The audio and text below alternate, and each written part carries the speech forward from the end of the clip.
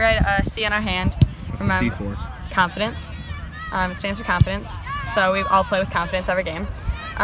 We have holding hands during the national anthem. Yeah, we lean back on free, something fun that gets us pumped up before the game. We always walk in as a group together, not one person left behind.